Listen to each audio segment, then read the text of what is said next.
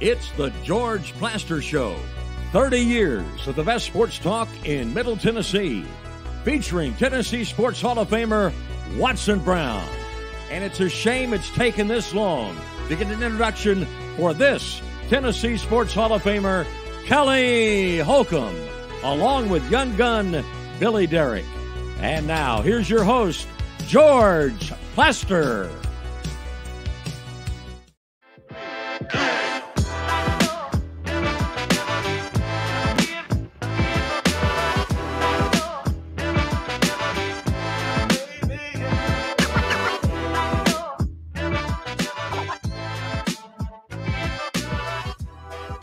Hello again, everybody. Welcome in on a beautiful Friday. Beautiful for several reasons. Number one, the sun's out. Number two, it's not raining. Number three, it's Friday. Thank God.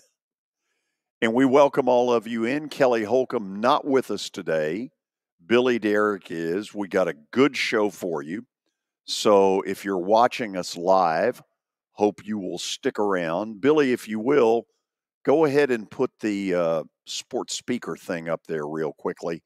So next Wednesday, we will have another one of our Wilson Bank and Trust sports speaker series here at the Fordyce Center out in Bellevue, where we invite a, quote, live studio audience, if that's what you want to call it.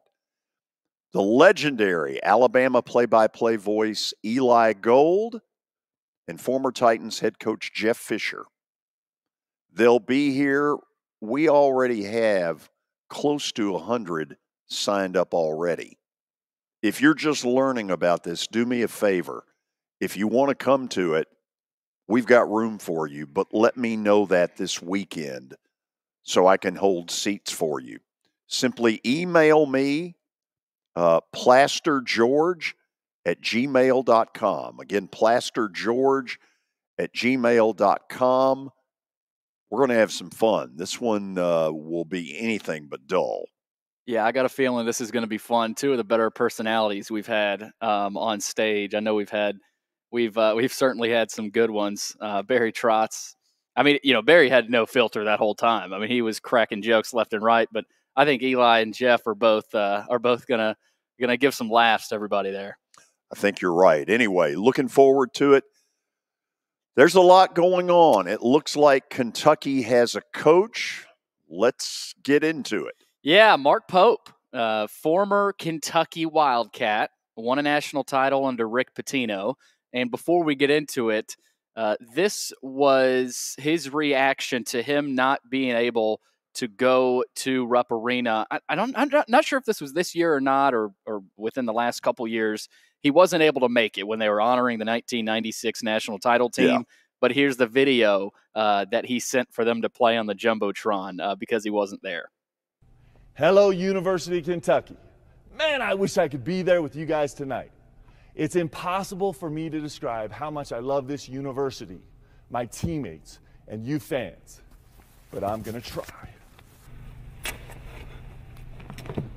C-A-T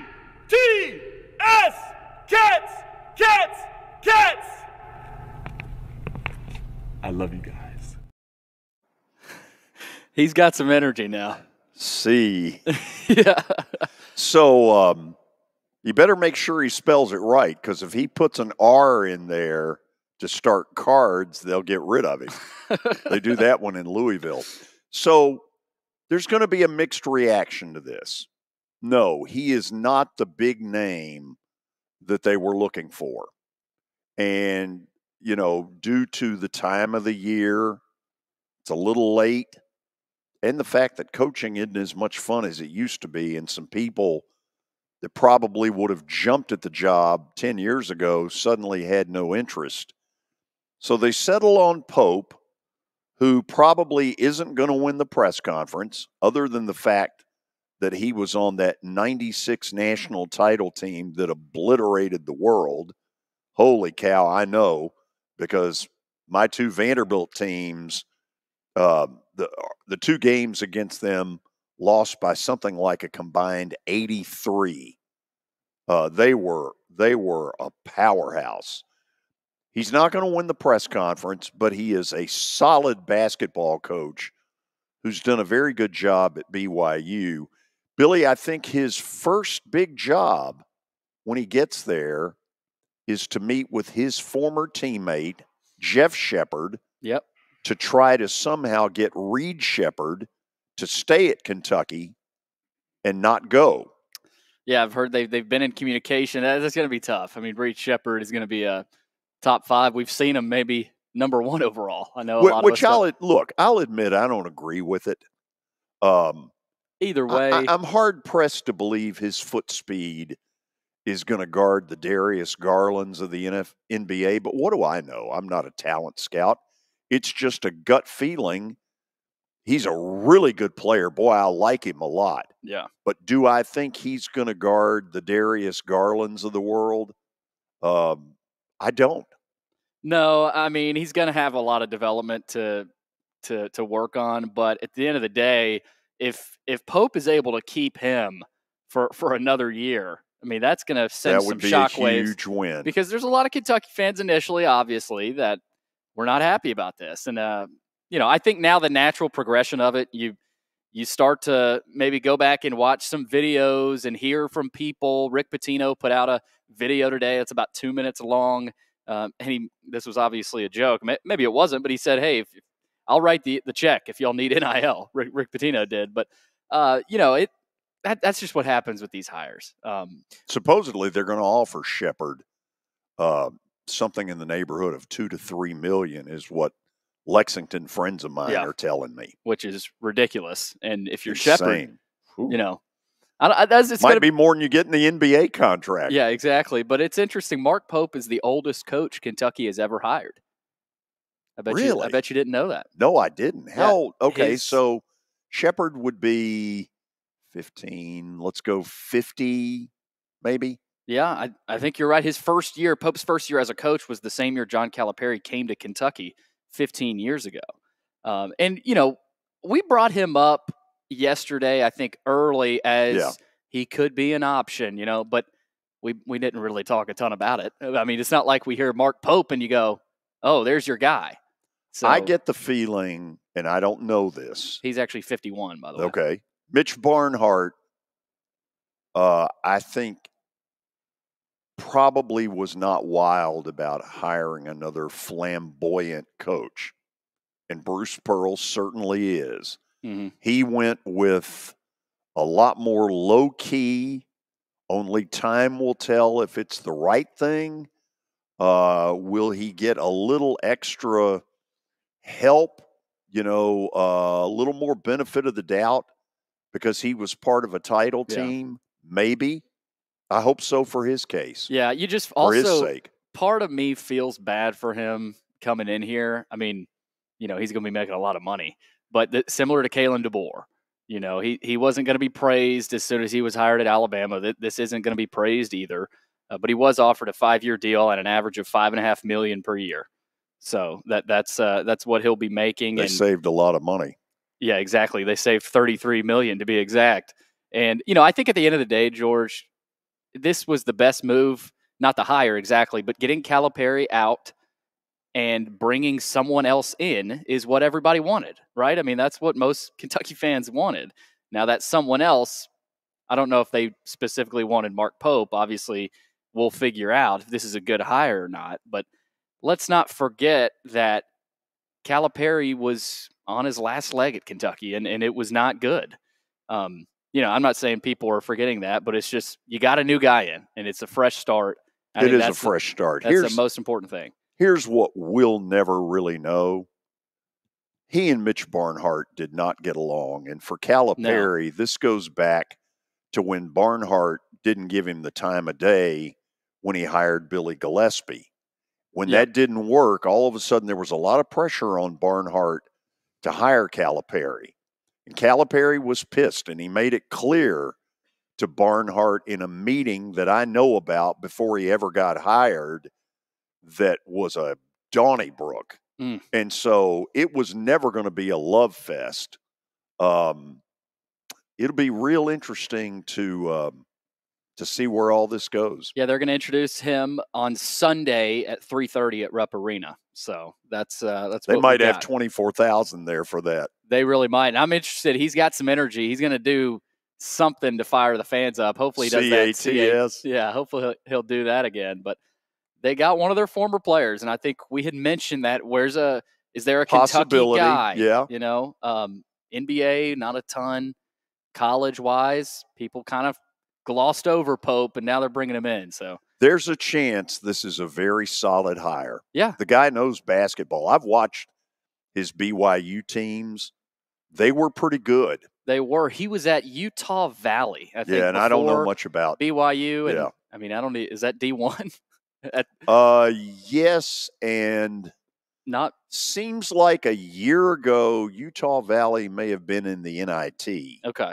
Anyway, whatever. But two schools again that it's hard to make tournaments there. You would have thought he would have made he did make the tournament at BYU, of course, but he hasn't won a tournament game. Yeah. No conference tournament titles either, but so what? It's not like he was there for 12 years. So. Move on. We got the Masters going on, of course, right now. Bryson DeChambeau and Scotty Scheffler tied atop the leaderboard at 7 under.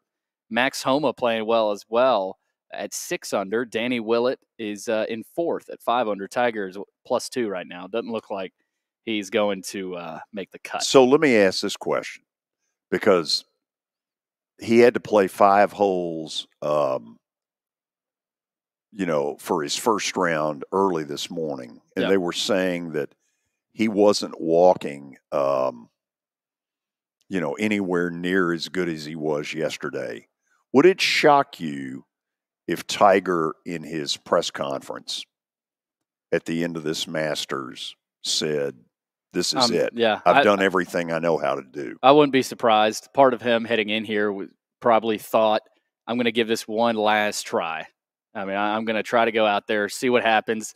If I get a lot of luck, if I make a miracle shot or two and make the cut, and get close, maybe he keeps going, plays another major, but I would not be surprised about that. The level why not try to play in one more Masters? I don't know. The level of prep that he has to go through to get himself ready. Whew, it's hard to watch, though, too. I mean, it's not like he's playing awful, but you want him to do well. You want him to get to Sunday. You want another performance like, was it 2019, where he ended up winning it for the last time? You want another probably his last great moment. Yeah, you want another moment like that so bad, but it's the end of an era. And I think we knew his time was coming to a close and might have already been ended. So Masters going on. Scheffler and DeChambeau atop the leaderboard there at 7 under. Tonight, Preds are in Chicago to play the Blackhawks. 7:30 puck drop. Preds are favored. Blackhawks are struggling. And I think a lot of them are ready for that season to be over up there. But the Preds can get another point or two here tonight if they get it done. So they're going to need. It seems to me the way this thing is shaking out, they probably need 4 to 6 points out of these last 3 games. The 3 games being tonight in Chicago, Columbus here tomorrow, and Pittsburgh on the road Monday. If they're going to get to the 7 hole, that's what I think they got to have. Yeah, you can't go over, obviously. No. What do you think? So you're saying 4 out of 6, 4 out of possible 6. 4 out of 5, 5 out of 5, or 6 out of 6. I think they've got to have one of those numbers to hang up on the board to get themselves the 7 hole. Would you rather play Vancouver or Dallas? Vancouver right now by a pretty considerable amount. So you don't want any part of Dallas? You know, not right now, but who knows? I mean, Dallas is on a roll, but that can all change. If they end up with Dallas, then you got to say, well, a lot less travel, and that helps, and who knows? Is that overrated? I mean, I know. No, I don't think so. Listen, the year, I don't remember what year it was, when they beat Anaheim in a 7-game series where they had to make 3 trips to Anaheim. They get to Game 7 of a San Jose series out there. Yeah. Where they had to make, and they were dead. Yeah, I remember that. And so I do think it's a big deal. But it still doesn't take your thinking away from, even though Dallas, the travel wouldn't be an issue at all, you would still rather play Vancouver. Because I was talking about that with somebody. They were saying, no, I would rather play Vancouver. Yeah, and if they get Vancouver, that side of the bracket, I think Guy was talking about this, but the Preds would avoid some scary matchups. And I don't have the bracket in front of me. We might take a look at it later. I'll be honest, I don't know. It's not even set yet, of course. I haven't seen the projection based on where they are today. So I don't really know. Yeah. And it's probably smart to just wait for the official. Well, God knows I've played this game for 2 months now. So yeah, but Preds Blackhawks tonight, 7:30, and that's all I got. That's the update. That's the update. Okay, we'll give it a B-. Not a lot on the not the card the meat today. on the bone. No. Okay, after the break, Greg Pogue's going to join us. Pogue is now part of the Nashville Cats ownership group, and the Cats are the arena football team that will play here starting, 2 weeks from tomorrow is their opener. It's a home opener down at the auditorium where they're going to play this year. They'll play 5 of their 6 at Municipal Auditorium. They'll play a game in Clarksville. Then at 3 o'clock, Vandy Athletic Director Candice Lee will join us. And I want to get her to talk about what the search was like. What did she learn about how the coaches around the country perceive that job? And what's next? All that kind of stuff. So stick around. Hopefully we'll keep you entertained. Pogue's in the on-deck circle. He will join us next. It was the most horrible experience that any mother could ever go through. I knew that I needed to get help. My friend, she immediately said, you need to call Bart Durham. And you guys were there within an hour.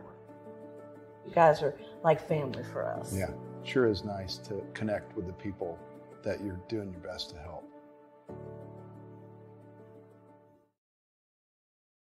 As the trusted premier custom home builder in Middle Tennessee, Donnelly Timmons has over 20 years of experience in the industry.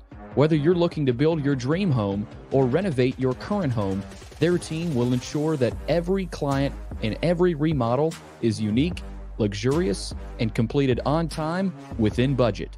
Founders Dustin Timmons and Joey Donnelly have over 25 years of construction experience in the Nashville area. Together, they have completed projects in Forest Hills, Oak Hill, Green Hills, Franklin, and Brentwood. Dustin and Joey believe that communication is the most important aspect of all construction projects. Therefore, they personally manage each project themselves and are involved in job site activities on a daily basis. Their commitment to quality and integrity has earned them an outstanding reputation among their clients. Contact them to set an appointment for a free consultation or to view some of their completed projects.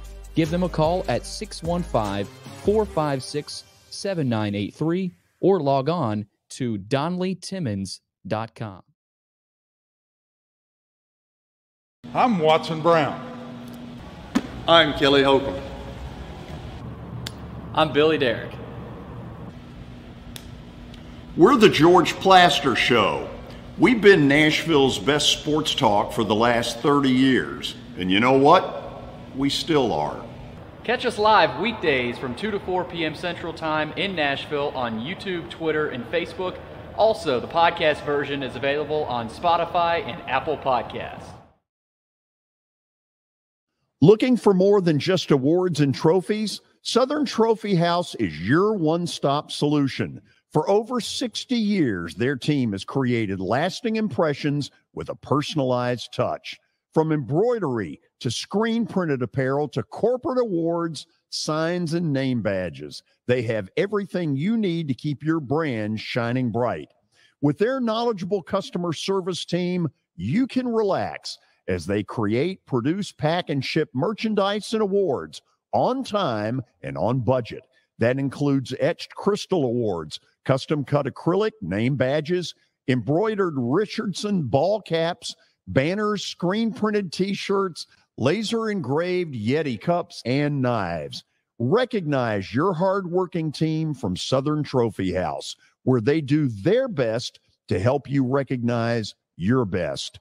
Located at 2705 Nolensville Pike in Nashville, give them a holler, 615-256-7295. Visit southerntrophy.com. Southern Trophy House, for all your personalization and recognition needs.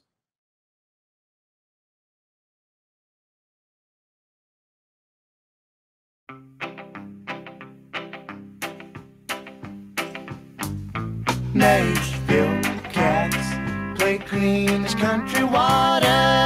Nashville Cats play wild as Mountain Dew. Nashville Cats been playing since they's babies. Nashville Cats. Well done. So, Pogue was on with us a minute ago and disappeared into outer space. So, an email he sent me says that he is a partner and vice president of community relations. Wow.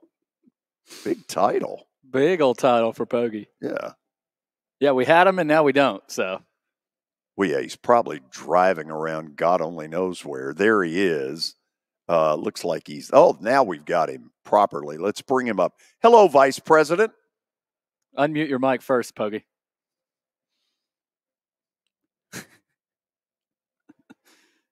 We're off to a slow start on this. No, that's okay. I'm technically challenged. Challenged? So. Are you challenged to my level of challenged?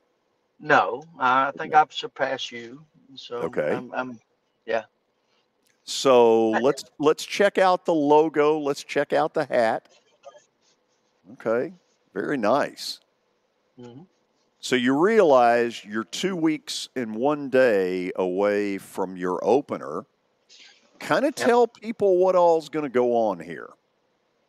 Well, we're right now halfway through training camp over at Lipscomb Academy. Jamie Graham, Devin Arnold, the former head coach of Antioch, they've taken over there, and we've struck up a really good partnership with them. I'm not kidding you when I say this. I've just sort of just sit back and watch. Our game day production is going to be as good as this city has seen. I love it. We announced our cheer team yesterday. I guess you probably already have signed and already had a few of those on. They're very talented. Our hype team will be wearing gold shoes. We're doing a major municipal auditorium will never have looked better. Thanks to Chuck McDowell and his partnerships.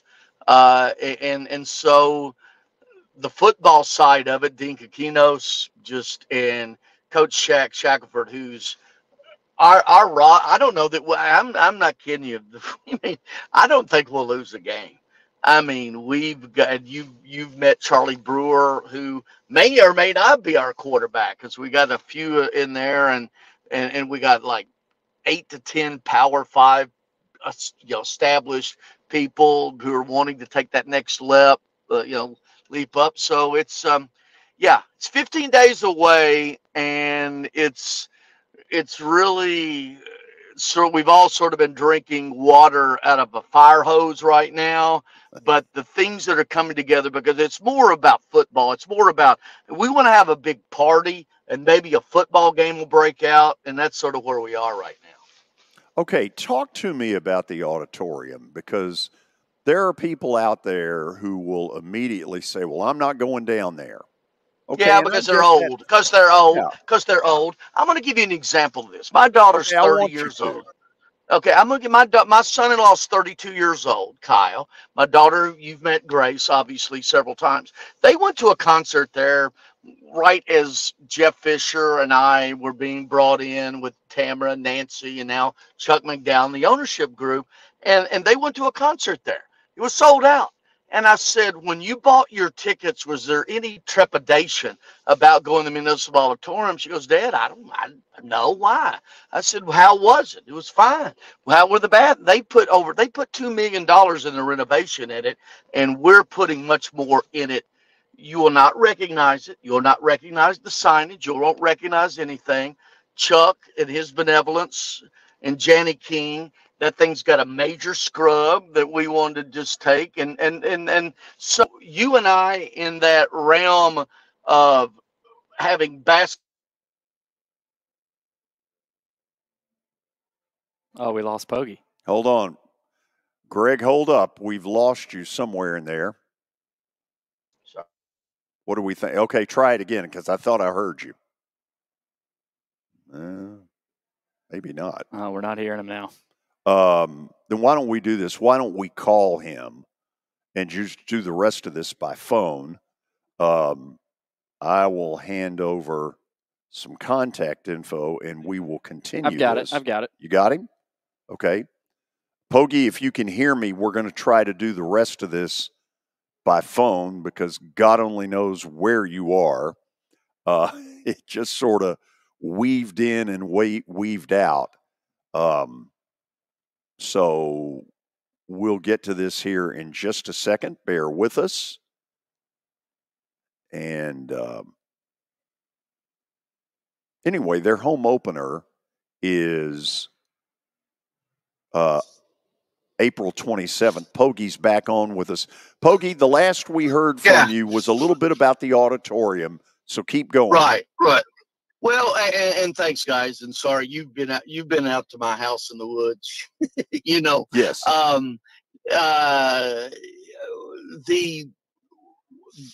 The people who feel that way about it, I had somebody tell me the other day, this auditorium. I said, when's the last time you went in there? Well, it's been 20 years. Well, shut up, okay? Here's the deal. This has got a retro feel to it. Our ownership group is alone putting a lot of money into it. The signage will be there, and that is a hidden gem. And what we've done, what our ownership group has done, may just sit back and watch, obviously, but is you will go, wow. You're going to go, wow. Jeff Jarrett, of course, everybody knows Jeff gave us the best advice. He said they don't build auditoriums in the round anymore. They just build them in, paperclip style. So the setting is great. So I don't even know if I'm on right now. You are on right now. Okay, good. Well, and I'm hearing everything you're saying. Well, good. Thank you. Hey, by the way, congratulations. Monday, April 29th, 4 to 6 on WNSR. I left, so they freed up some money to pay you. Well, you know what? We have not released that information on our show yet, but you've done it for us. It's on the web. Tennessee and Mike Oregon's got it right now on its website, so I'm not breaking any news. So I'm the last to break my own news. Well, take me to lunch and I'll let you break it. Okay.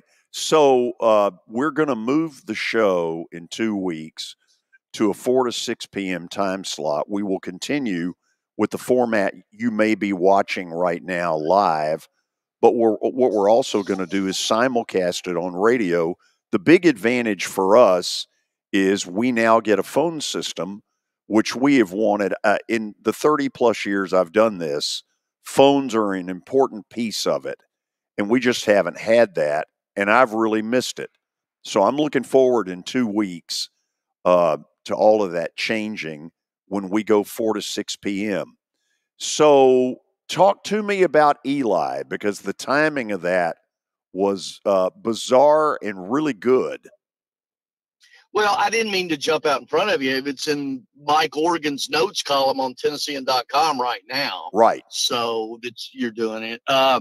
So yeah, but our team, this team is like half of them are ready to go to an NFL camp right now. And I'm not exaggerating. I don't deal in hyperbole. I'm blown away. I don't think we'll lose a game. I really mean that. and then the Arena Football League Championship will be right here in Nashville in July. I'm sure the coaching staff appreciates you putting this out here. So you're feeling pretty good about the roster that Jeff Fisher and others have assembled. Well, Dean Kikino's Jeff's taken a step back, and it's really cool for him to see. He's not involved with personnel and coaching. We're more worried about, do we have a trainer and a doctor, right? I mean, just the business component of it. But yeah, it's I don't know how to be impressed, quite frankly. But I mean, we're talking about Texas A&M, Ole Miss, Washington, Utah, Vandy, Tennessee, Baylor. And I know you've met with Charlie Brewer,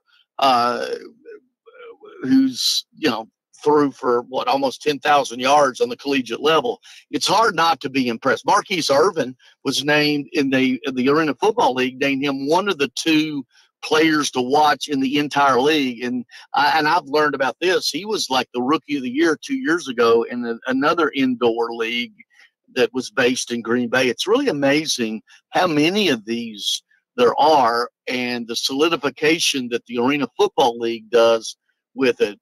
It's and now with the NFL Network, 6 of our 10 games, 3 home, 3 road, are going to be on live, and the rest of them will be streaming around the world, but through Gray, which owns Channel 4, and so it's something. This is, I don't think people realize just the potential of where Arena Football League can be on a international level. 2028, flag football is going to be a sport in the Olympics.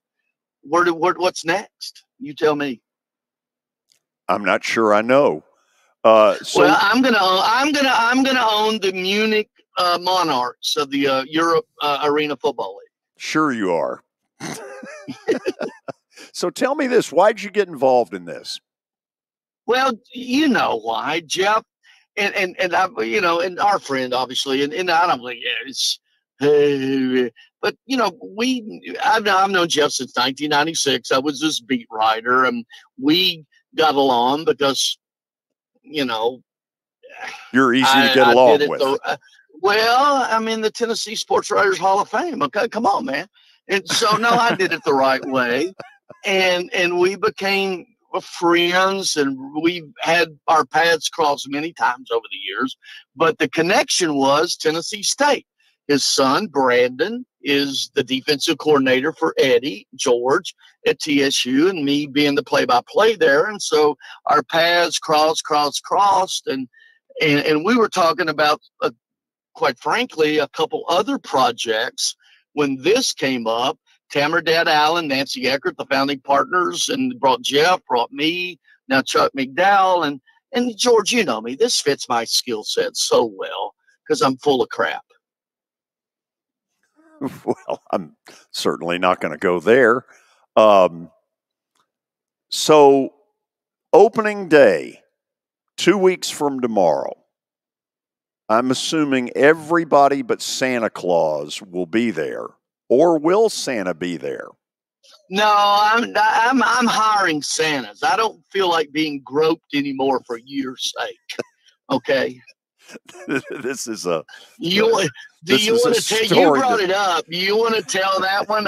You brought it up. Yeah, you opened the can of worms. I made Pogue be back when we had. I've heard it. A wildly successful wild horse promotion around pre and post game of Titans in the early going. We had a Christmas night game against the Dallas Cowboys.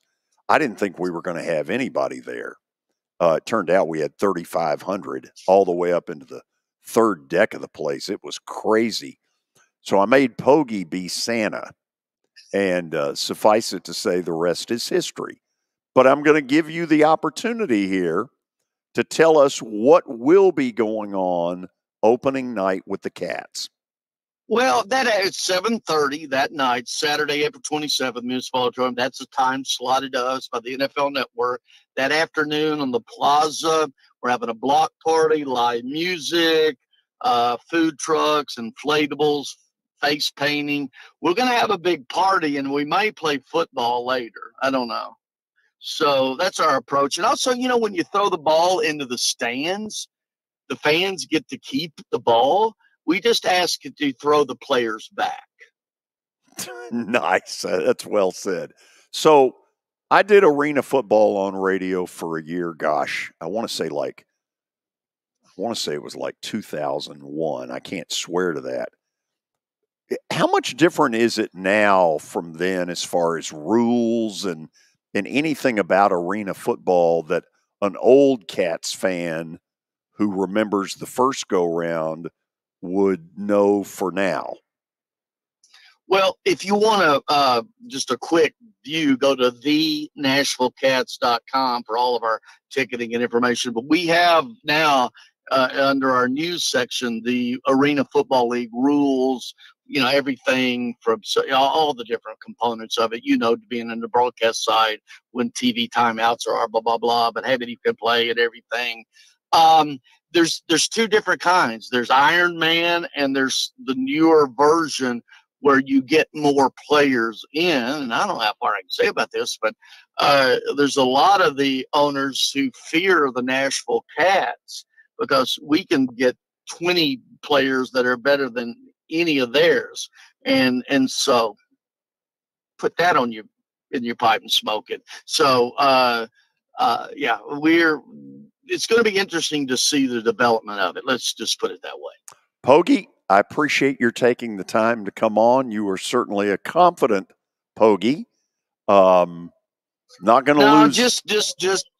Just running 100 miles an hour but thank everybody. I mean, this has it's such a niche, right? We got 5 home games, 1 in Clarksville, 4 road games, Philly, Minneapolis, Orlando, and Albany, New York. And then it fits the market. And I'm just going to tell everybody, anyone who has a negative connotation about Municipal Auditorium, come down there or shut up. That's good PR. Oh, Pogue, you are a piece of work. I can't wait to see it. I was trying to think of when the last time I was in the auditorium was, and it's been a while. So I'm really looking forward. Probably the OVC tournament, right? That's probably it may well OVC be tournaments. Yeah, OVC tournament. That's been there have been in Evansville now 7 years, so probably 8 years for you, right? Yeah, probably so. I look forward to seeing it. Can't wait. All right. I know the product's going to be good. I know you've got a good team, so I hope people will support it. Eli Gold, the voice. How do you And by the way, plug the thing Wednesday. Come on, man. Well, let's do it. We already have. Show it again, Billy. So Pogue helped me put this together with Eli Gold and Jeff Fisher. We're going to do another one of our Wilson Bank and Trust Sports Speaker Series, 11:30 on Wednesday, out here at the Ford Ice Center in Bellevue. It's a free event. We will have a live studio audience. We'll have over 100 folks in here watching it. And if you'd like to be a part of it, we still got room for you. Just email me at plastergeorge@gmail.com. How about that, Pogue? Pete Weber and Claudia, Terry Crisp and Sheila, we're gonna have a party. So Excellent. Thanks for having us. Looking forward to it. Greg, thank you as always. Have a good weekend. All right, see you guys. All right, bye. My buddy Greg Pogue joining us to talk a little Nashville Cats. The first go-round was very successful here. And I'll be interested. They've put a lot of work into this. I can't wait to see what the auditorium looks like, because I believe there's a place in our city for the auditorium. No, it's not Bridgestone Arena, but it can certainly hold a lot of other events in there and be a very useful part of what goes on in our city. It's going to be fun. I'm excited. And I think Pogue makes a good point about, making it, of course, it's, you're going to an arena football game, but there's also a lot of other stuff that's going to be going on. So I think that's a good pull for a lot of people, especially in Nashville. We'll go to the break on that and come back with more right after this. Hit After Hit has become the baseball store in Tennessee. They have over 1,000 different models of gloves and over 1,500 wood bats. They also have several Iron Mike pitching machines as well as a Hit Tracks machine. If they don't have it, you probably don't need it.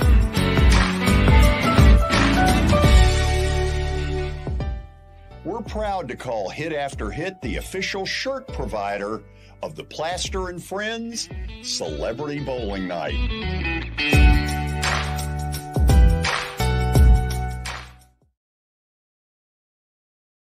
Forget the fact that Sir Speedy Music City is owned by my BGA classmate James Warren. Their work stands on its own merit.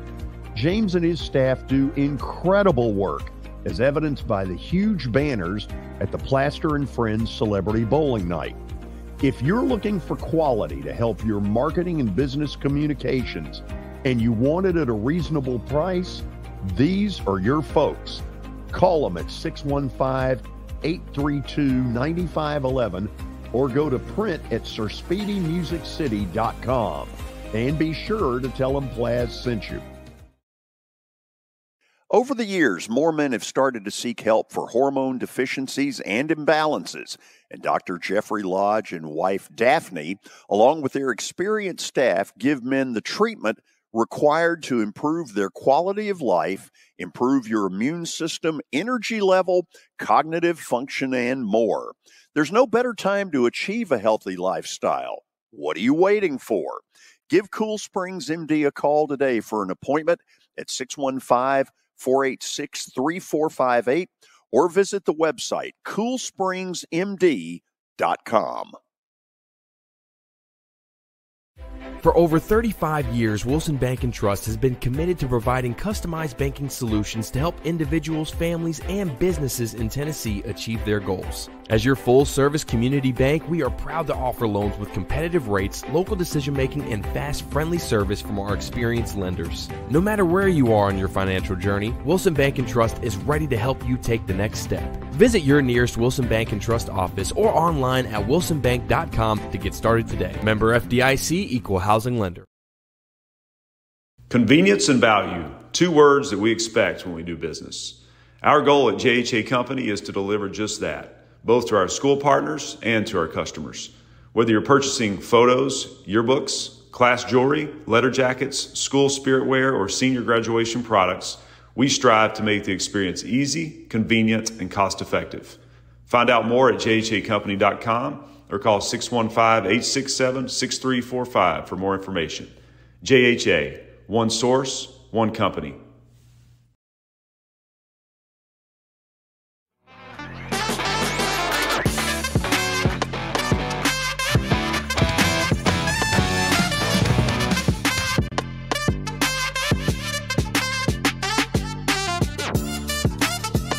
Sorry about the two songs. Were you trying to mix like the Mormon Tabernacle Choir in there? What went on? Sometimes the mixer has a mind of its own. What would Kelly say? He would have ripped me. But the good thing is, moving to radio or adding radio to our platform, we'll have better music. We won't be controlling it. So that's good. That's a plus. So give me some thoughts on this. Spring football I honestly believe that the arena thing has a better shot at success than the UFL, United Football League. Yeah, I think I would agree because especially in a city like Nashville, but even in other cities, arena football is up close and personal. It's usually in smaller venues that are, tight. I mean, the format of the field itself is tighter and smaller. And I'm not saying I'm a big arena football guy, but I just think the style of play, the kind of excitement. I mean, I'm sure you got high scoring games. You'll have more high scoring games, more points. And it's it's about offense, I think, in the arena. I mean, it's you don't go to see, these big defensive linemen sack the quarterback. You're going to see these fast athletes and, Josh Heupel type offenses where they're throwing it really every time. Now, the level of play, obviously, I know Pogue is excited about their roster. And they've got a lot of former SEC players, and we'll see how they do. The level of play potentially is a concern and maybe a drawback, but tickets are not usually overpriced or too expensive. And I agree with that. I think it's like I said, especially in Nashville, I think arena football can be really entertaining and really fun. Okay, here's where I'm going to go with it. Not that I've watched a lot of the UFL. I haven't. I have caught maybe a total of 5 minutes of play. So what I'm going to say is a little unfair. I've noticed in the UFL, the scores are not very high. Yeah. Looks like most of the games are pretty low scoring defensive. Now, some people may like that, but I think the majority of people want much more high scoring. The NFL has certainly gone more high scoring in recent years. I think this is an area the UFL needs to look at. Here's the other one that to me makes no sense. So they've gotten these TV contracts with Fox and ABC and ESPN. And what it really means is these networks are struggling for some programming. Yeah. And so they've put football on, but in some of the cities, Memphis and Birmingham to be specific, what they do, because you and I went to a game a couple of years ago, what they do to try to create this mirage that they got a bunch of fans is stick them all on one side, but they stick them all in the Sun Field.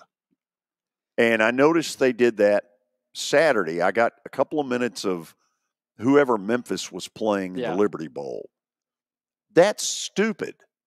Okay, you don't want your fans to, first of all, anybody that does care to come out there and bake. That's a miserable thing. The other thing that I believe is that the arena teams will make their situations a lot more fun than the UFL has. I don't see a lot of fun stuff around the UFL. It just looks like football and kind of low-scoring football. And I don't know if their rules lead to that or offensively they're not very sophisticated, but I think that's a mistake. Yeah, just kind of clunky football is a word that comes to mind. Not very clean. And, when you're, especially in spring football, and anybody that goes to watch a game and is kind of scrolling through their channels on the guide and they find UFL spring football on there and they click on it and it's 13-0, in the fourth quarter. Right. That's usually not a good way of a recipe to keep you. Yeah, keep you there. But if you turn it on and it's, 45, 38, even into the 50s, that's a way to keep somebody watching just because it's fun and entertaining and points are being scored. And I think in the UFL, when you're not doing that and the level of play, that obviously that's the reason why I think the quarterbacks are not very good. Watson has talked about that when we've had him on to talk about spring football, and he watches them. He watches all of them. I mean, he's football people will watch, but even football people like Watson have said it's hard. I mean, it's hard for me to stay with that. I'd rather go play golf or do whatever. And it's the spring, summer months. Like you said, that people that go to these don't want to sit there and bake in the sun. And it was weird being there. It felt like too much of a made-for-TV product. Yeah. It's like I'm kind of a puppet or a pawn here in this TV scheme. So I don't know. Like I said, I think the AFL is a better model, the Arena Football League. The UFL, I think, has ways of improving their product, but, you know, do you spend money and then not really make anything else off of it? That's kind of the challenge for them. Well, here's what's going on. What is funding the UFL are these TV contracts. Yeah. When I look, I never see, other than in St. Louis, I never see any crowds that would pay the light bill. So it's TV. And TV has games in late May and June in Birmingham and Memphis during the day. Well, you and I made that mistake once. We're not going to do that again. No. I'm not going to be, you know, turned into baked Alaska just so somebody on TV can be led to believe, oh, they've got some fans in the stands. Mm-hmm. And I just think the arena deal, the concept of it being more comfortable, you know, indoors, you're not going to burn up, you're probably not going to freeze somewhere in the middle. And it just seems like they're able to put more entertainment value into it, which is what I think really sells if it's not the NFL. The NFL can pretty much stand on its own 2 feet and do whatever in the hell they want to do. Yep. But these others have got to think this stuff through. And I think the UFL, while they're getting TV money and they're getting on TV, I don't see that the fans are gravitating to this at all. No, and they need to think about the venue. You know, you mentioned comfort level. Being comfortable at a game is very important for sports fans now. I mean, now more than ever. More so than because it used you can, to be. You know, you can sit at home and watch on your 70-inch flat screen on your comfortable couch. But if you can be comfortable at the game, have some shade, you know, be able to, you know, you're gonna have to pay some money, of course, but they know that, and a lot of fans nowadays will, as long as they're comfortable and they can go, you know, grab food, grab a drink, and then get right back to their seat. That's the challenge of being in it, you know, at the top level of an organization. But for the UFL, I think they need to consider these venues. You know, maybe go to smaller venues. I mean, the Liberty Bowl, they're not packing the Liberty Bowl. You know, in Birmingham, they're not filling. That wasn't no. Now out. they've gotten smart. They've gone to UAB. Yeah, but and the old Legion Field was 59,000. Yeah, I mean, I think you need to kind of max it out at 30,000, a 30,000 seat venue for these. Maybe less. Yeah, I mean, maybe less. St. Louis has done a really good job. They play at the old Edward Jones Dome. And there's a little rare. bit more of a burr up St. Louis's butt. They want to show the NFL, you made a mistake in allowing the Rams to leave. And I get it. I feel bad for St. Louis. That's a good football city. You know, if there's ever another deal where somebody has to go, St. Louis needs to be seriously considered. Absolutely. But you know, that St. Louis explosion there for that Battlehawk team is rare. I mean, that's not happening everywhere in that league. But yeah, I mean, I think you need to downsize these venues and make them. You're not going to build stadiums for these teams, of course, but find some smaller venues and you know, do things around the game, around the event, whether it's a, I don't know, concert, something to get people there that's not about the football game. And then you see like a minor league baseball game, you know, because let's face it, this isn't the best level of football. So I think if you have something attached to this that isn't football, where maybe you get some people and then maybe they check out the game and they like it. So they've sold out to TV, and I get it. That's where most of the money's coming. But for a fan who wants to be there, who's told, go bake in the sun, you're not going back after they do that to you. No, that's, I mean, that I don't know if I'll ever go back to at least Birmingham. There's 3 hours of our life we'll never get back. After the break, Vanderbilt Athletic Director Candice Lee will join us. First, we'll have Stat of the Day, which could be a scary proposition. Then she will join us.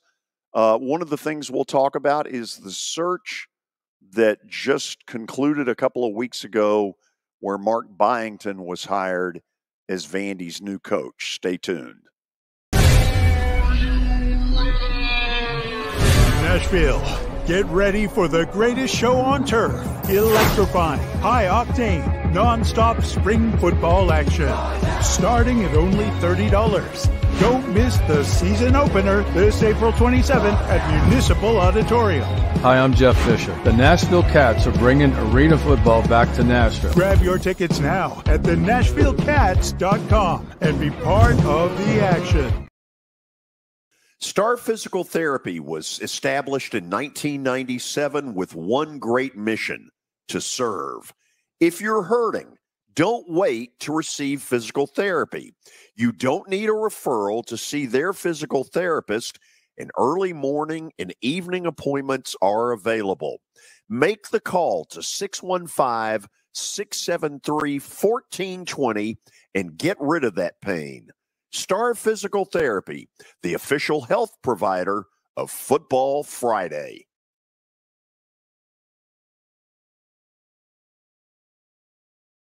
You were in a crash. Yeah. Your kids were in the car with you. We're very lucky to even be telling this story to you. Nikki treated us like family, and she was very caring and loving, and I'm just so grateful for that. She was somebody I could trust, and being a veteran, that's so important to me. My kids are going to have a better life now because I don't have to worry about those expenses that we were out.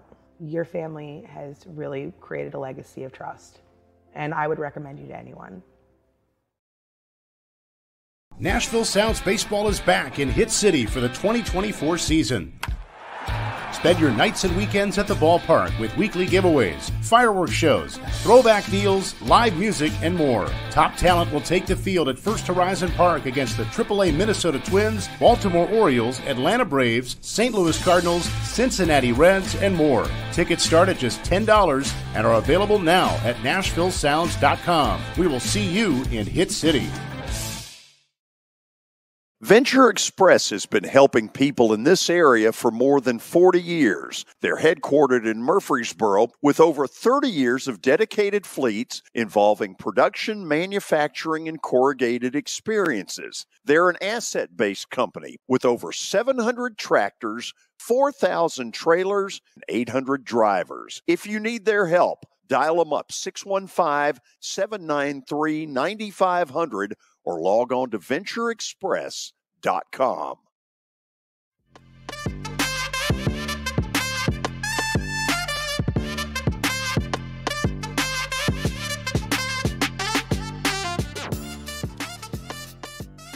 Top of the hour on a Friday. We're getting set to chat with Vanderbilt Athletic Director Candice Storey Lee. But first, Stat of the Day brought to you by John English Antique Sports and Cards in Shelbyville.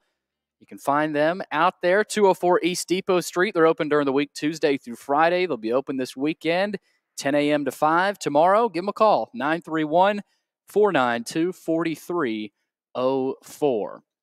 All right, here we go with another Stat of the Day on a Friday. We're going NBA here. We're nearing the end of Victor Wembanyama's stellar rookie season in San Antonio. On the defensive end, he has totaled 252 blocks this season. Who has the most blocks for a rookie ever in the NBA? Okay, I'm going out on a big limb on this because when this player was in college, he was a block shot machine. When he got to the pros, it was more about his offense, but I got to believe early on that he still had that. I'm going to go, for what it's worth, with Akeem Olajuwon. Final answer? That's my final answer. It's probably not right, but I'm going with it. Well, I'm sure a lot of the viewers might not be surprised, but it is Manute Bol. Oh, wow. So it's that same era. Yeah. 397 and 85-86. It's a lot of blocks. Wow. He was 7 feet. 7, I think. 6 inches tall. That's pretty tall. That's pretty tall. But yeah, what a year for Wembanyama. I mean, he's not close to 397, but he's got a lot. Yeah. So I see somebody in the background under Candice, and so she may well be ready at this point. I'm going to laugh. It's possible she needs some of the same help in getting on these Zoom links that I do. I see her in the background. Let me say this before we start the interview. There will be certain things that she simply cannot talk about. Okay. She's not going to be able to tell you, I interviewed so-and-so and so-and-so and so-and-so, but we ended up hiring X. Okay. You can't do that. So I'm going to try to ask when we get to the coaching search stuff, questions that are in generalities, because it's not fair to try to say, okay, well, did you interview John Calipari, and how did Rick Pitino go, and blah, blah, blah. Candice, how you doing? I'm good, George. How are you doing? I'm good. So let me ask you this. Is your technological wizardry good? Do you know how to get on these on your own, or are you like me and need a little help? I mean, I don't want to offend you, so I'm going to say that I appreciate that you need help, and sometimes I need help too. I'll just say that. It didn't look like you needed any help. Hey, thanks for joining us. Sure. Thanks for having me. Give me an overview. What were those, I guess, 10 days like while you were searching for a men's basketball coach? Oh man, I made jokes that I very thankful to the airlines because I was flying the friendly skies and was never delayed and had safe travel. So I'm really grateful for that. It was a lot, but it's like that for any coaching search because it becomes something that you're singularly focused on. So it was a lot of travel and as you can imagine, a lot of communication with a lot of different people. It was also happening during the tournament. So I was absolutely committed to being in Blacksburg every time our women's team played. That was important to me. It's always important to me to support our student athletes, but man, thinking about what Shea Ralph and her team did, making it back to the NCAA tournament after a decade, I was determined to make sure that I worked around that game schedule. So I was also managing logistics around that. But it was a whirlwind, a fantastic whirlwind, and I love where we landed.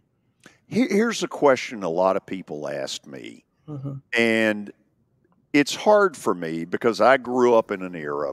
Memorial Gym was one of the 4 or 5 most underrated, absolute wild venues in America, like Creighton, like Providence, like Wichita State.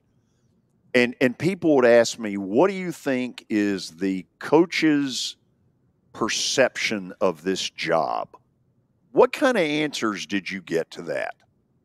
So just from you're asking about what candidates thought about the opportunity? Yeah, and really when you would, try to figure out, okay, is there an interest here or is there not an interest here? What kind of stuff did you learn about how coaches perceive this job? Yeah, no, it's a great question. I'll tell you, so the way that I approach this search too is, I had a lot of conversations, not just with potential candidates, but also with people who I am close to in the game, alumni, like people who know the game, to also get an idea. I want to make sure that I'm always going in eyes wide open. And I was, I don't want to say surprised because, of course, I think it's a great job. But I'll tell you that all of the opinions that I got affirmed that this is a great opportunity. And particularly today, it's a great opportunity. So that's what I heard unanimously, to be honest with you. I heard that unanimously, that other people also perceive it in that way. This is a dumb question, but you're used to that from me. They say there are no dumb questions. Oh, I'll prove otherwise. So give me the chance here on it. When you do this, we now have this method of talking to people, which is Zoom. Can you, when you do a Zoom interview and you're trying to figure out a coach and read what they're thinking, and they're trying to read you as well, there's a little cat and mouse game going on. Right. Can you learn much in a Zoom? Well, I think Zoom is a great initial point of contact. Like, to me, Zoom does not take the place of in-person communication, but I think you can, I think prior to us becoming familiar with Zoom, my initial step in a coaching search would be a phone call. And we still used phone calls throughout this, but it's like Zoom is actually the next step because it allows you to see the person. And then the next step would be in-person interaction. So I think you can tell quite a bit in Zoom, but I don't think that it gives you the whole picture. This is where you might be able to get a little more specific because you hired him. Mark Byington. Kind of tell me where it was. Well, let me try it this way. When you first set out with this, was he on your list, or did this sort of evolve as people told you you need to talk to this guy? So he was on my list at the beginning. So I started off with a list of, I don't even know. I mean, it was no more than 15 names for sure. I don't know, 12 to 15 names of people that at the onset I was interested in learning more about. Now, as the search went on, give or take, there might be a couple names that come in and a couple names that I kind of take off as I'm wading through. And the truth is, I listened to, I tried to ensure there was no stone unturned. So I came in with a list of 12 to 15 and kicked the tires on many, many, many names. Mark's name was on that list from the very beginning. Where did he kind of win you over? Was there some magic sentence or moment where the pilot light went on and you said, oh, whoa, this guy's going to be here at the end? Well, I'll tell you that I tried it. Like, I'm very much a gut person, and I try not to be too impulsive, because when I feel strongly about things, I want to act on them pretty quickly. I've learned to be very disciplined and thoughtful, and really test my gut. And I feel more often than not, it has not steered me wrong. But I would say in the very initial conversation with Mark, I certainly heard things that deeply resonated with me. I shared many of them when we had the press conference. Those things that I was reeling off, those were things that he said that I wrote down in that very, very first conversation. And then those things were continuously reiterated throughout the search. I don't know that. What I can say is, in the very first conversation, I knew that there was so much substance to him. I absolutely could see him in the role. And, that began to dictate future conversations that we had. He has a very interesting background, partly because of Bobby Crimmins, who I've gotten to know a little bit. Bobby Crimmins, for those who are not as old as me, took a Georgia Tech program that didn't exist in the 80s, and all of a sudden it's John Spider Sally, and it's Mark Price, and it's Bruce Dalrymple. And this guy kind of grew up on a little bit of Bobby Crimmins, and so that got my attention. The other thing that I kept hearing from people about him, once it got out that you looked like you were going to hire him, and I contacted some people, the word I kept getting was, this guy is a grinder. Whatever your definition of grinder is, I think it means he's going to work, and he's probably going to outwork a lot of people. It's very clear what his work ethic is. It's very clear. And, I made a joke during the press conference that I was glad we were able to actually get the press conference in, because he had hit the ground running. And, I said that in a joking way, but the fact of the matter is he truly, truly hit the ground running. And so I think that reputation that he has of being a grinder or having a high work ethic, it's well earned, because I've seen it honestly from the moment that I offered him the job and he accepted it. He has not, I don't think he sat down, to be honest with you. I do not think he sat down. And so, yeah, he absolutely is a grinder. Yeah. Okay. Let me think through here. One more thing on my end on Mark. Mm-hmm. The James Madison win over Wisconsin got a lot of people's attention because Wisconsin has a style, as you know, it's really hard to play, and they just beat the crap out of them. So that got a lot of people's attention. But then Duke sort of did what Duke can do 2 days later. Did that shy you away at all, the fact that the Duke game was kind of a blowout? It did not. I mean, nobody expects or plans to be blown out. You know, the reality is that I know anything can happen in March, but I don't think there's an athletic director out there that's making a decision off of one game. I don't do that. I had the benefit of spending quite a bit of time with him, but also watching a lot of film on his team. So that was probably not the best day at the office, but no, it had nothing to do with the decision that I made, and it did not cause me any discomfort. Candice, this is Billy Derrick, and I think it's fair to say that technologically he's ahead of me. I mean, it's kind of fair to say that about most people, right? With no disrespect, of course. Well, I mean, you started that. Yeah. What do they say? The bottom, the floor is very, very low. Candice, I hope you're doing well. Good to chat again. I thought it was really, really cool that Coach Byington went over to one of the frat houses. And, of course, your team there at the social media did a great job of getting that out to the fans. I think the fans loved it. Students, I would say, loved it as well. When it comes to the students and even just the fans in general, how do you attack, a fresh start, through your department in plans of getting students there and kind of bringing it back to what it was that, late in the season, I think in year 4 of Stackhouse, where the students were such a big part of that arena and the fact that they should be? Oh, yeah. I mean, we absolutely agree with you that they should be.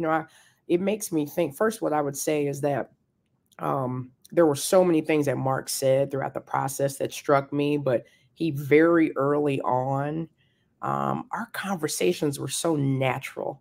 And there were things that I didn't even have to prompt that he would jump right in. And there were 2 things that stuck in my mind from the very beginning. He talked a lot about engagement with different groups, right? Alumni, the fan base, students. He was proactive in talking about why that was so important. And of course, we believe that that's so important.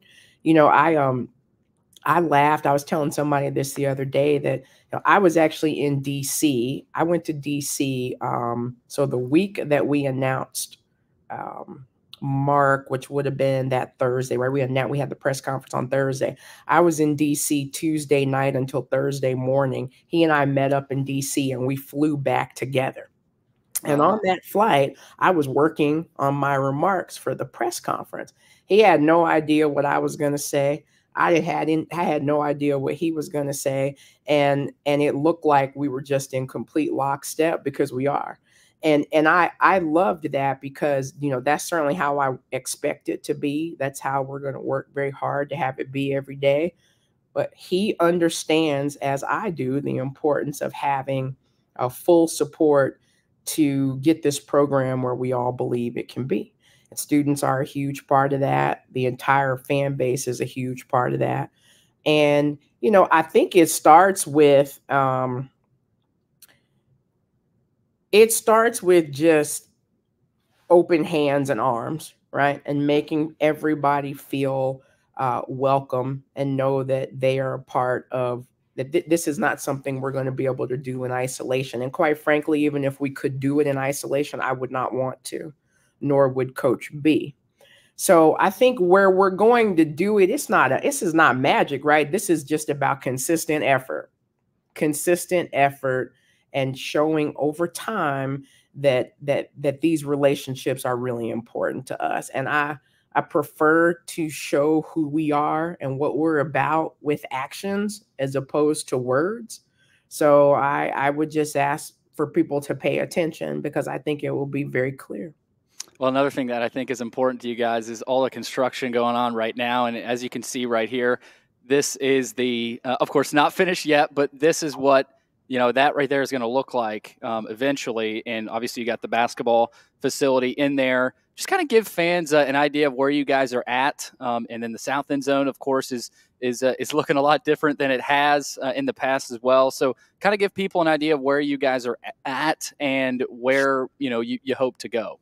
Yeah, I mean, we're really excited. So I would say, just to start specifically with the projects that you've shown, that the north end zone, which is where the basketball operations center will be housed, that's the side you're showing right here that's closest to the Marriott.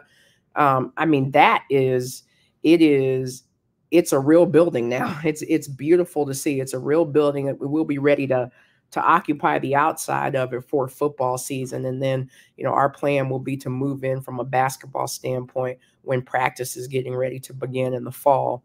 And if for those people who were in our stadium during football season, those end zones will be dramatically different. When you sit in the stands, you're now looking at the south end zone, where there's actually steel coming up. For the longest time, we were having to excavate rock and clear things out. So it took a long time. And for people who didn't really know what it was going to look like, it's probably hard to put that vision together. But now, it's starting to really take shape. And we always were on track for the north end zone, the basketball side, for that facility to be open in this fall. And then the south end zone, which is the image that you're showing now, that will be open for football season the following fall. So for the fall of 25. And then I think baseball people, we get questions all the time about that as well. And then here's kind of a look at, the future of Hawkins Field. Timeline's still good there, and anything change, on at least the baseball side of it. And tennis too, as you can see, a beautiful new tennis complex going up. So there's a lot. I know it's so hard for people to keep track, and I have to remember that, because for those of us who are in it every day and talking about it, it's top of mind. So here's the thing with our projects. So the short answer is yes to what you said. The very first project that will be complete is actually at Legends. So out for our men's and women's golf programs. I was out there for our senior golf banquet, our senior golfers banquet on Sunday. And I live close to there, and it's been remarkable to watch it come up, but that project is actually almost done. That will be the first completed project in Vandy United. Then, of course, you have the 2 end zones, and we know when those will be complete. And this year, calendar year 24, you will see the actual breaking ground of tennis and baseball. And then we're really excited about volleyball. And now is not the time to talk about that, but all of that's coming very, very soon. So I look forward to sharing more about it and showing renderings and just helping try to keep people on track. I'm super appreciative to our team and all of the people and the entities that we have to collaborate with to get this done. It's a huge undertaking, and we're being very, very aggressive, but we think it's long overdue. So why not? And if you're gonna have a "Pardon My Mess" sign, you might as well have a few of them, right? Yeah, and get right. it done as quickly as you can. I got one more on the construction, and I've gotten questions about this. And right now, baseball, you can enter through Memorial to get to a baseball game, or am I wrong in that? That you can enter through Memorial? Yeah. So if you say you have a ticket to a baseball game, you can only enter through the right field, or can you enter through Memorial? You can enter through the right field. Okay, so that's it. Are there? Yeah, because I think we've seen one home SEC series, and it was great crowds. Are there changes to add another entrance, or is that the right field entrance in front of the garage? Is that going to be the only one? So I guess we technically have 2 entry points right now, right? We have where you can enter to get to the infield, which is coming off of 25th. You can also enter through the outfield. Right. Listen, it changes all the time. But here's what I would say to people is we try to proactively communicate if there are major changes coming. we don't always control when that's going to happen, right? Because again, we have so much construction going on and we're trying to make it as seamless as possible, but are like very, very much appreciative of people's patience because it could change week to week. We even saw that in football where some of the entry points changed because they had to. It's really important to me that for as long as possible and for the entire time, if possible, that we're still able to utilize our facilities while we're building around, which means we are going to have to be very flexible. So I would hesitate. And honestly, the answer today is different from what it was 2 weeks ago and what it will be 2 weeks from now. I hesitate to give you a specific. I'm one of the main people who's raising my hand saying, where do I go? And which door? And I'm here every day. So I know it's hard for people who are coming to campus, but I'm so grateful. So I would just say, please, please be patient with us. And thank you for being patient because it could change moment by moment. Candice, last thing, and this is a stupid question. Reporters, people like me, our job when you're in a coaching search, whether it's you, the Titans, the Preds, whoever, is to try to figure out where the decision maker is. Aha, she's in Harrisburg, Virginia, and let's link that to such and such. And over the years, I could write a book on things that I have heard. I've heard people trying to tail John Ingram's plane and get a tail number, and that, you know, they reported him in Wichita to meet with Greg Marshall and it wasn't true and blah, blah, blah. Was there anything funny like that during this search where you're like, oh my God, what are they doing to figure out what I'm up to? I mean, there were a couple of times where I thought I was being incognito and I clearly was not because people yelled my name, and it is hard to be incognito when you're 6'3", and yes, that can be challenging. I'm not going to point to anything specific. I'll tell you, I was in many different cities, really fortunate to always make it back to Blacksburg. And I love the great interest that people had in this search and in all of our searches, because it means that people care. And that's important to me. Yeah. And so I'm grateful for that. Hey, thank you for coming on. I know there's certain things you couldn't talk about with this, but I also knew there were things that you would talk about, and I really appreciate that. No, I appreciate you having me on. The thing that I would say is certainly my goal is never to be like secretive, or I do want to honor and be discreet about certain aspects, because that is what I assured everybody who was involved that I would do. And that was important to me. The thing that I would want Commodore Nation to know is that people think really highly about the thing that we all care about, and that's the chance to be successful at Vanderbilt. And people think it's possible. The resources are here. The care is here. The fan base is here. And I'm really excited about the future. And so I thank people for hanging with us. I thank people for hanging with me and my team. And I'm excited for what Memorial is going to be like in the coming years on both the men's and the women's side. And I'm just excited about the future of this athletics program. Really very much appreciate the support. One of your predecessors, the great Roy Kramer, was like the director of the CIA in these searches. He would meet with people in places you could never imagine. Oh, yeah. As a young reporter, it became like a game to me to try to stump him, to be able to say, yeah, Coach Kramer is in so-and-so, and he's meeting such and such. And there was one victory. I'll tell you about it next time we see each other. You'll get a good laugh out of it. Well, I look forward to that. Now, I will say there were some interesting locations that I met people in. Oh, I will say that. And then learning to be flexible and sometimes having to pivot on a dime. That did happen. I love it. I love it. Thanks for doing this. Thank you so much, George. I appreciate you. Same here. Vandy Athletic Director Candice Lee. Thanks, Candice. Did we just X her out there? That's my bad. That was not me. All right now. Okay. Candice, thank you. Thank you very much. I appreciate it. Take care. You too. All right. Bye-bye. Candice Lee joining us to talk about the search that just ended with the hiring of the new basketball coach, Mark Byington. After the break, a good friend of mine to tell you about a golf tournament and what he's trying to do to help make this a better community. Then we'll have Plaster Bet of the Day, and then we'll call it a week. Stay with us. As the trusted premier custom home builder in Middle Tennessee, Donnelly Timmons has over 20 years of experience in the industry.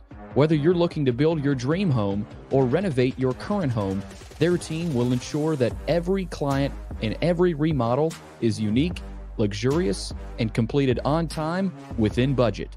Founders Dustin Timmons and Joey Donnelly have over 25 years of construction experience in the Nashville area. Together, they have completed projects in Forest Hills, Oak Hill, Green Hills, Franklin, and Brentwood. Dustin and Joey believe that communication is the most important aspect of all construction projects. Therefore, they personally manage each project themselves and are involved in job site activities on a daily basis. Their commitment to quality and integrity has earned them an outstanding reputation among their clients. Contact them to set an appointment for a free consultation or to view some of their completed projects. Give them a call at 615-456-7983 or log on to DonnellyTimmons.com. It was the most horrible experience that any mother could ever go through. I knew that I needed to get help. My friend, she immediately said, "You need to call Bart Durham." And you guys were there within an hour. You guys are like family for us. Yeah, sure is nice to connect with the people that you're doing your best to help.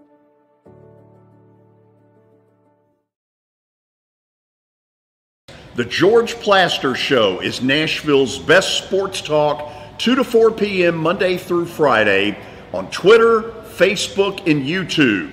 There's a podcast version available on Spotify and Apple Podcast. Looking for more than just awards and trophies? Southern Trophy House is your one-stop solution. For over 60 years, their team has created lasting impressions with a personalized touch.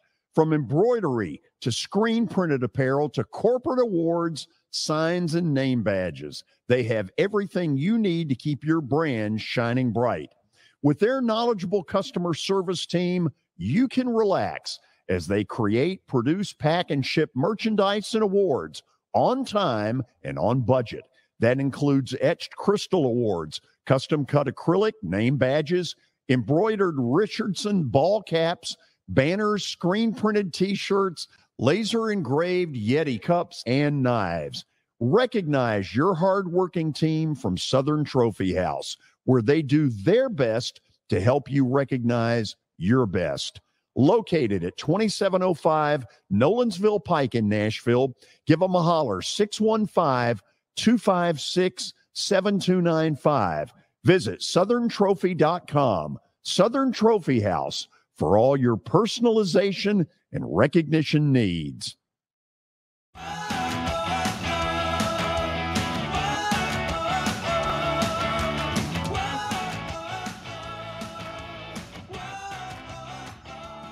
You know, over the years, you run into certain people who just have incredible hearts, who try to do so much good. And when you run into those kind of people, you try to help them any way you can. Marcus Manise is a member of the downtown Nashville Kiwanis Club that I belong to. He has a foundation that does amazing things. I'm going to play dumb, and I'm going to let him tell you about his foundation and a fundraiser that he's trying to do to help that foundation. Marcus, how are you? Hey, welcome, George. Thanks for inviting me on your show, man. I really appreciate it. Hey, you realize this will be the first time you and I ever see each other in a jacket coat? Yeah, you always tell me about that at Kiwanis about wearing my sports coat. So I hate I missed today, but this was the coat I was going to wear today. So very nice. I think I wear it on your show today. So thanks, George, for having me. To your guests who don't know who I am, I'm Marcus Venice, founder and executive director of Stronger Than My Father Youth and Family Service here in the Nashville and Antioch community. Our organization has been around since 2011. Our focus is to help young men who do not have a biological father have the opportunity to live out their God-given purpose. We provide additional services through our after-school program services, and then we do a number of community effort works to help families that are in need.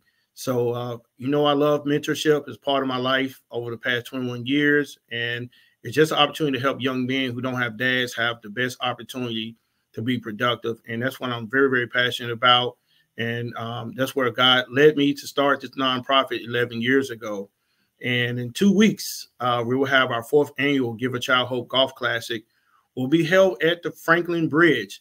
Our shotgun registration is at 12 o'clock, and then we tee off at 1. So all our information is on our website at strongerthanmyfather.org.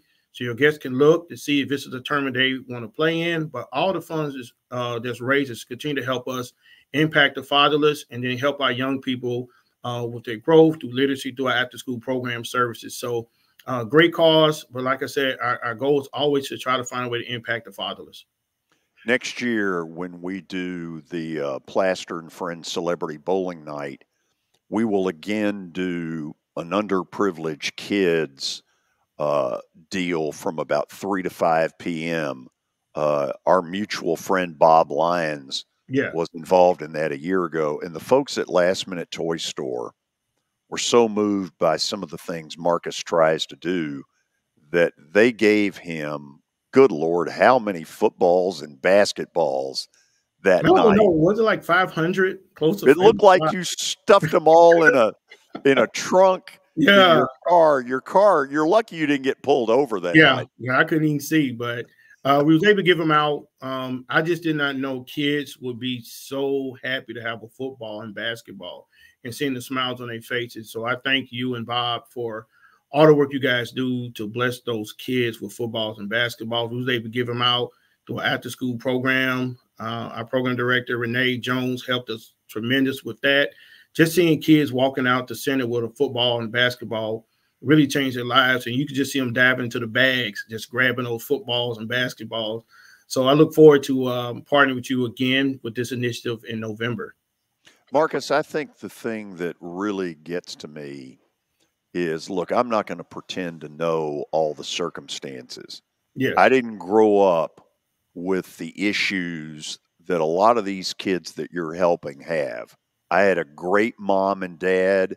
I miss them, but they did unbelievable stuff for a kid, me, who didn't deserve it. And we don't always know what it is they're dealing with. Mm-hmm. You do, because you deal with it closer than I do. And it's all about just giving them half a chance. Yeah, I think it's just giving them, with these young men that's in our Stronger Sons mentorship program, just giving them hope. A lot of these boys just want somebody to spend some time with them. They're looking for their father. Unfortunately, sometimes the father is absent. But these boys are just looking for somebody to spend time with. So with our Stronger Sons mentorship program, we meet every other Saturday for at least 2 to 3, sometimes 4 hours on a Saturday, important wisdom, knowledge in these young men. Golf tournament. I mean, I see not golf tournament, but we taught them skills how to barbecue. I think every father's want to teach a son the value of barbecuing. And then the week prior, we took them to the golf range, teaching them how to play golf. So it's just skills, man. These boys just need to learn, but also knowing that there are some males out here in Nashville and in the Franklin area that wants to spend time with these young men. And that's why I enjoy meeting them every 2 weeks. And I have 2 sons, and my sons are there as well. So it's kind of like a big family, but we spend that time with these young men because we want to give them hope, and we want to encourage them and hope that one day when they become fathers, they're there for their children. And that's why Stronger Than My Father exists. Marcus, for those who may just be joining us watching this live, give that website again that they can check out the details on the golf tournament. Yeah, check us out at strongerthanmyfather.org. It's information about all the program and service that we provide. And in the middle of the website, you'll see the link for the golf tournament. We still need golfers. We need sponsors. And we will be at the Franklin Bridge on April 29th, Registration at 12 o'clock. So I'm hoping George still can do a live show from there to highlight what we continue to do. And it's people like you, George, that continues to help us to spread the word that fatherhood matters and that we want to continue to show these young men that kids deserve an opportunity. These boys deserve an opportunity to have a better life. And I think we both are tired of seeing kids on television with bad stuff. We need to start highlighting kids that's doing good work, kids that's, making good grades and being positive in the community. And that's what we want to highlight here at Stronger Than My Father. Amen. Marcus, have a good weekend. Thank you for coming on. All right. Thanks, George. Thanks for the opportunity. It's a good man right there. Marcus Manise. If you can help him, please do, because what he is doing is so worthy. And it does improve our community. It may be one child at a time, but it's one child at a time, and he's doing it. And I admire what he's doing. Yeah, that's good stuff. He's seems like a really, really awesome guy, and looking forward to maybe not playing golf, but doing our show potentially out there, because I'm not very good. No, that makes two of us. Now let's get to what we think we're good at, but maybe not. Last night, tough result, but bet of the day brought to you by Bart Durham Injury Law. Give him a call, 615-242-9000, or log on to bartdurham.com. Here is what happened last night. Ugh. The Kings only favored by 1, and they did not win. God. So that's basically a money line. That's a money line bet. They were down 23 in the first half, rallied to get to within 6 at the half, and then I'll be honest, I fell asleep. I have no idea what happened in the second half. So, no surprise that this is what I'm going to give you tonight. Oh, yeah. The Preds. This is a game they got to win. They really need this. If they're going to finish in the 7-hole, I think they got to win tonight in Chicago, and I think they will. I don't think Chicago's all that interested at this point. I think they're ready to get their season over with. No playoffs in their future. Preds tonight in Chicago. That's where we're going. Let's do it, Preds. Okay. Monday, an interesting football show. We're going to talk to a college graduate who's trying to get on an NFL roster, but is not one of the big names. He's been to a lot of the workouts. He's tried out for a pro team. He's going to tell us what this is like when you don't have Oklahoma or Alabama or Michigan behind you, but instead you have something more like Austin Peay or Bellarmine or whoever. You're going to want to see this. Hope you have a good weekend. We'll see you Monday.